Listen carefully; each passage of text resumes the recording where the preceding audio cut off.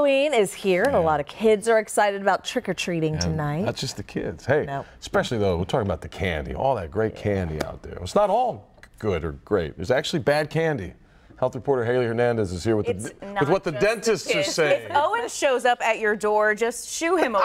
He's not a trick-or-treater, okay? You won't even know it's him. So I did speak to the Texas tooth lady, Dr. Terry Alani, about which candies that we're allowed to have, which ones you should never eat. Of course, there's ones that we should never eat, right? So I have my trick-or-treating bag right here. The candies that you bring home that are actually good for you. Owen, your favorite. Oh, thank goodness. Yes. There you go. I'll take that off your hands. Plain chocolate, guys. She said plain chocolate really does melt in your mouth, not in your hand. That means it melts off your teeth. Okay, Not necessarily saying it's good for you, but you're allowed to have it today. Dr. Alani says that it doesn't get stuck in the crevices of your mouth, which reduces the risk of cavities. Now, she also says a good option is sugar-free gum. The ingredient xylitol, that's the ingredient that makes it sweet, also makes it harder for bacteria to stick. Just remember that xylitol, plain chocolate, all of these things that you are allowed to have today are toxic to pets. So if your pets steal any, I mean, just keep all of this candy away from your pets. But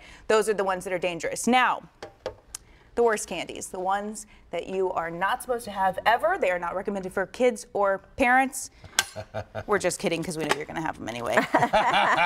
These chocolates, can you guess why they're good? I don't know. Or the Twix. The Twix. Oh, come on, man. We're looking at Milky Britta's Way, sticky fingers in there. It's Milky Way. It's like my favorite. Yeah, I know. Mine too. Those are What's mine the too. problem? So the ones with the caramel and the nuts in it, those can hurt your teeth because while you're yanking on those things, it can be yanking on the sealants. It also is what bacteria feeds on when that gets stuck inside of your teeth. And I'm assuming it's not like the good bacteria in yogurt. No. That's what you're thinking about this morning, right? Here. No good bacteria in your teeth. Well, you know what? As I am a team player, I volunteer to eat all of the caramel chocolate combinations for you. And I will save your teeth. But can you guess?